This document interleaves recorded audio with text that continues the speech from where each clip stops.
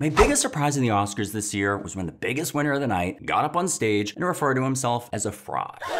During his acceptance speech for Best Original Screenplay, Daniel Kwan, co-creator of Everything Everywhere All at Once, told the audience at the Dolby Theater that he never thought he was good enough. He talked about having negative thoughts about himself and shared with Hollywood's elite that he felt like an imposter. Now, this really got me thinking, because I often feel like an imposter. In fact, every time I post a new video, I feel like this is the one where everybody's gonna realize I have no talent. Deep down, I don't know why anybody would want to tune into me just sitting at my kitchen table, pretending like I'm on The View. What's up, America? The ladies are back live with a new co-host to kick off. But Daniel Kwan is nothing like me. I mean, this guy's legit. One of his first projects was a music video that's gotten over 1 billion views on YouTube. Hollywood A-lister Daniel Radcliffe was in his very first movie. His next movie, Everything Everywhere All at Once, gets 11 Oscar nominations and ends up winning 7 of them. Daniel Kwan is clearly the real deal. Why would somebody like that ever feel like an imposter? I had to find out. So I dug around through interviews he's given, checked out some of his old work, and what I realized is that everything starts to make sense if you realize where he came from and how he got into making films. And how almost by accident, he ended up making a movie unlike anything anybody's ever seen. Everything Everywhere All at Once. Every year, film schools pump out countless aspiring filmmakers with dreams of making their mark in the film industry. Back in 2010, Daniel Scheinert and Daniel Kwan were just 2 of those kids. But unlike the kids that devote years in film school learning everything there is to know about filmmaking, the 2 Daniels had studied none of that. Daniel Kwan's focus in college was in animation, while Daniel Scheinert's specialty was improv. They were not prepared for the competitive world of filmmaking. What they did have, though, was a lot of determination and some wacky ideas. The summer after they graduated, they worked together as camp counselors for a film camp in Boston. When the campers went home at the end of each day, the 2 Daniels would grab a camera and let their imaginations run wild. They worked long hours and came up with their first few wacky film shorts, some of which, lucky for us, ended up on YouTube. I'm scared. And even though they weren't the best quality, they used these YouTube films to showcase their outrageous ideas. And while the film industry didn't come calling like they had hoped, the music industry did. Their wacky, high-paced style was perfect for music videos. Just 2 years after graduating college, they got their first big break with the music video Houdini, which led to them working on a music video that you may have seen before. Turn down for what? This was the first time the world really got to see just how crazy the Daniels were. The song itself was about, well, nothing. It doesn't really have lyrics. So this gave the Daniels a blank canvas on which they could make a video about anything that they wanted. They came up with a video that was all about a guy who couldn't stop humping everything in sight. This dude is so out of control, he blasts through every floor of an apartment building, humping everything and everyone in his way. The guy, by the way, is Daniel Kwan himself. This video was something. It was jarring, it was chaotic, it was head spinning, it was awesome. It racked up hundreds of millions of views on YouTube and bagged the Daniels a Grammy nomination.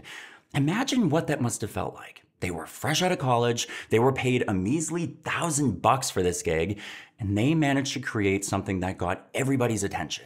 I mean, with over 1 billion views, it's now one of the most popular videos on all of YouTube. What was even more amazing was that they were able to accomplish this despite having no professional training. They basically just had to sit in their apartment and figure everything out as they went along. Over the next few years, they were able to flesh out their unique style. Chaotic jumps between scenes, quick edits, a kind of fast-paced, dizzying style that keeps you at the edge of your seat. Anything that would make the audience's head spin, they got good at. This is where they began to embrace what made them different from everybody else. They loved it. Now, once the stream of non-stop work got started, it was actually hard to turn it off. It's why for a couple of years, the Daniels focused all of their energies on music videos and commercials. They were so excited to be able to make a living as artists, they almost forgot what they had set out to do in the first place. They wanted to make films. In order to get back to their roots, they had to turn off the faucet, as Daniel Kwan puts it, and go back to becoming starving artists again.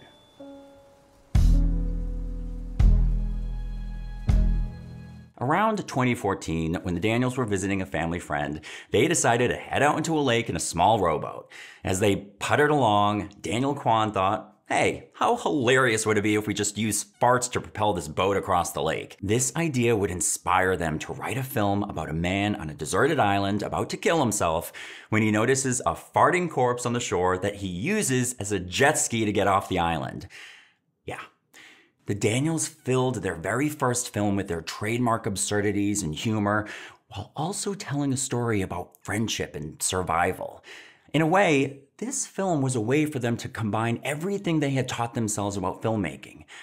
But they knew what they were creating was absurd, and so while they were thrilled to finally get going on the script, they were embarrassed and actually hid it from a lot of people. But it meant so much to them, and they were determined to make a good movie. After a lot of hard work and a ton of rewrites, this wacky duo of animator and improv artist managed to convince 2 Hollywood A-listers to play the lead roles in their movie: Paul Dano and Daniel Radcliffe, aka Harry Potter. This must have been a huge moment for the Daniels. They probably felt like they were kicking down the front door of Hollywood. It couldn't get any better than this. And to think, it all started with a fart joke. Unfortunately, when the film was finally released in 2016 at Sundance, it didn't have quite the reception they were hoping for. A lot of people, both audiences and critics, just didn't get it. In fact, some of the audience at Sundance were so taken aback that they walked out of the theater halfway. This bothered the Daniels. In interviews, they talk about feeling as though they had failed as filmmakers. They'd already been insecure about sharing a story that meant so much to them, and now the critics were accusing them of being self-indulgent. I personally enjoy these kinds of far-fetched plots and over-the-top ideas, but it may not be everybody's cup of tea. A lot of the criticisms, I think, were just people trying to make sense of something that shouldn't have been judged as a traditional film. Lucky for us, they didn't let the reception of their first film get them down. They immediately got to work on their next feature film. It was Daniel Kwan who, once again, came up with the idea for their next movie, combining the Matrix with the multiverse. Right when he got back to LA, he shared his idea with Daniel Scheinert, and they immediately got back to work. They compiled a ton of ideas into one giant script. I think their attitude was, if the critics complained we put way too many elements into our first film, then let's just take it a step further. Let's film the next one with everything. Over the course of a few years and a series of extensive rewrites, the script would eventually evolve into a mind-bendy meta-narrative martial arts extravaganza titled appropriately, Everything Everywhere All at Once. In a way, this film became almost like a big F you to anyone telling them what they could or could not do. When they were told they needed to constrain it to one genre, they went in the opposite direction. They incorporated comedy, drama, sci-fi, animation. When they were told an idea was silly, they made it even more absurd. It's how they ended up with the universe where people have hot dogs for fingers. Working on this film must have reminded them of their early years creating music videos, when they were asking themselves, we're doing something different, but will people get it? One thing they wanted to make sure of this time was that their outrageous ideas wouldn't get in the way of telling a meaningful story. They wanted to connect with the audience in a way they had failed to with their first film. It's why they took the time to really flesh out the characters this time around. What their characters wanted in life, their hopes, their disappointments. They made the focus of the story a middle-aged laundromat owner trying to mend the dysfunctional relationship she had with her family, touching on themes such as identity, generational trauma, and empathy. Whatever they did this time worked. When that movie hit theaters, people loved it so much, they started telling their friends about it. Soon, this small budget film that barely spent anything on marketing became a commercial success. As award season came around, the film defied expectations and started picking up minor awards. It continued to gain momentum, winning more and more awards until by the time the Oscars rolled around, it had become the frontrunner with 11 Oscar nominations, more than any other film that year. That's mind-blowing. It puts the film in the same category as films such as The Godfather and Lord of the Rings, films made by teams of seasoned professionals with years of experience making Hollywood movies.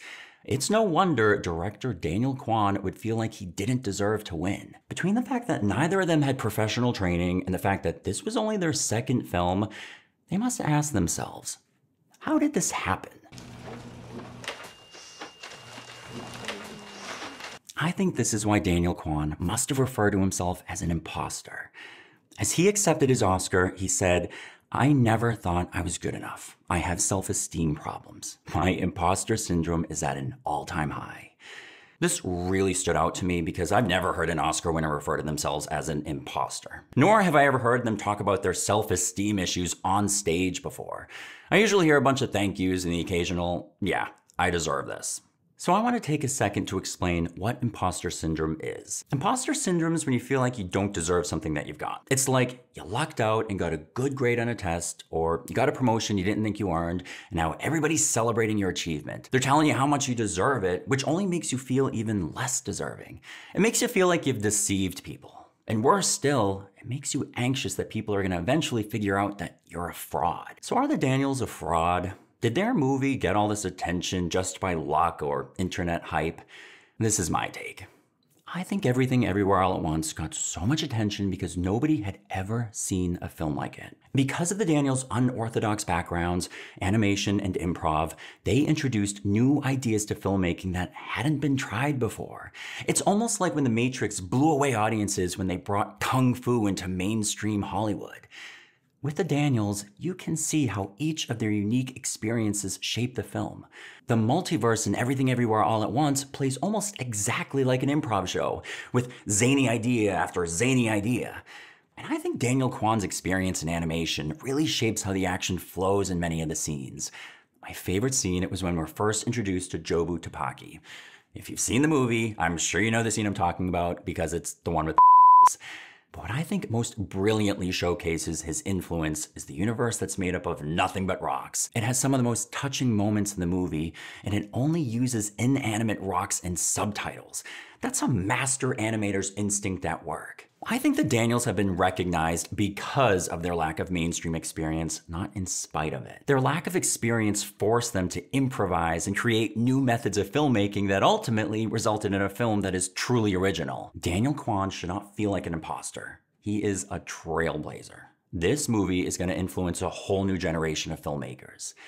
Everything Everywhere All at Once ended up sweeping the Oscars with 7 wins, including all of the major categories they were nominated for. And now that everybody's seen Everything Everywhere All at Once, it's funny how people now look at the Daniels' first movie, Swiss Army Man, and think, oh, now I get it. Recently, I hit 1,000 subscribers on this channel, which is something that I've been working towards for a while now, and it means a lot to me. It's been a long journey, and so I celebrated a little, but then the anxiety started to creep in. Now that I had reached my first little milestone, I thought, wait a minute, do I deserve this? I mean, my videos look nothing like those slick professional videos you see here on YouTube with graphics and different camera angles. I have just one. Furthermore, I used to make videos and think, no one's gonna see this anyway. No pressure, only my relatives are watching. But now that more people are watching, I know it's not a lot, but I feel like I really have to deliver. I don't wanna let anybody down. And at the back of my mind, there's always gonna be that voice that tells me, you talk too much. That's literally what somebody left as a comment on one of my videos. So what I'm trying to do, and what I've been trying to do with this video, is to just be open about how I'm feeling. To share with you my excitement, my insecurities, and to own it when I screw up. Like when I thought that Everything Everywhere All at Once would never win the Oscar. There's always gonna be a permanent record of that on YouTube. I'm not perfect. And I appreciate that people in my life don't expect me to be perfect. When I think this way, I get really excited to work on my next video. It makes me work harder because I feel like I can be honest in it. I hope there's something that we can take away from Daniel Kwan's story, that even an Oscar winner goes through all of the same emotions that we go through. Thank you for watching my video. And no matter what you do, please don't subscribe to this channel because it's probably just gonna make me feel even more like an imposter. Just kidding. Like and subscribe because I've totally run out of relatives to keep my numbers going. I never thought of myself as a screenwriter or a storyteller. I never thought I was good enough. I have self-esteem problems. I have to thank all the people. Yes. Thank you. Oh God, guys, my imposter syndrome is at an all-time high.